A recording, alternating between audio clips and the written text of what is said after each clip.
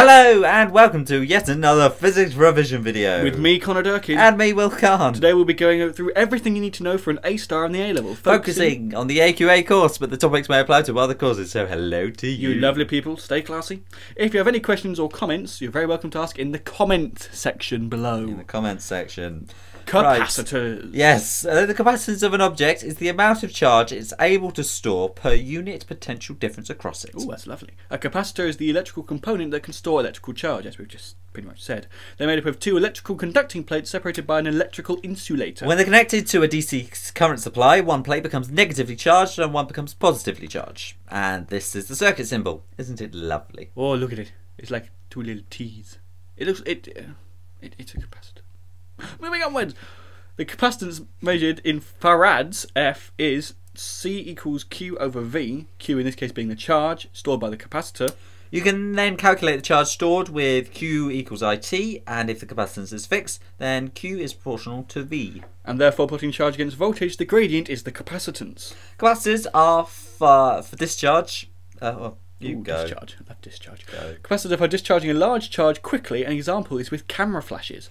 The energy is stored because the two oppositely charged plates attract each other. You can work that and work out the energy stored with E equals half QV, which is equal to half CV squared, or 1 over 2, which is a half by the way, times Q squared over C. That's capacitors. There you go. Charging and discharging. Our last topic of this video. Smelly discharging. When a capacitor is charging, then the current will flow until it is... He's written dully charged. Fully charged. And then it stops.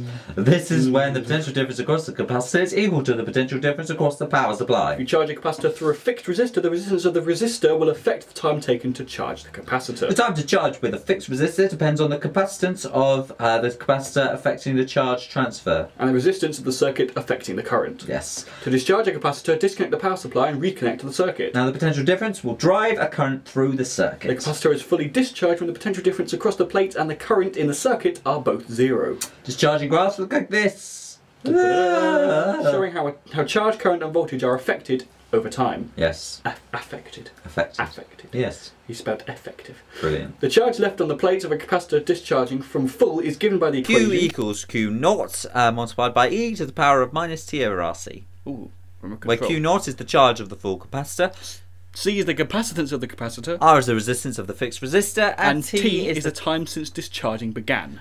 When T equals RC, then Q equals Q naught multiplied by E to the minus 1, and therefore Q over Q naught equals 1 over E equals 1 over 2.178, which is roughly equal to 0.37. And this is known as the time constant, which is another Greek letter. We need to learn our Greek letters. This is ridiculous. That's a T. No, it isn't. It's a Greek letter. It's a T. It's a Greek letter. Tau? It's a Greek letter. Tau is tau. There you go.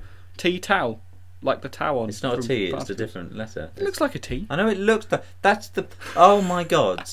Give me strength. Give me strength. Give me oil in my lamp, keep me burning. This is the time to discharge 37% or to charge 67%. It's tau. Okay. Thank you. Thank you for listening. If you know, really, because why would you? Because this has been rubbish. I'll see you next time my lamp, for magnetic fields. Give me see you oil then. in my Bye. lamp, I pray.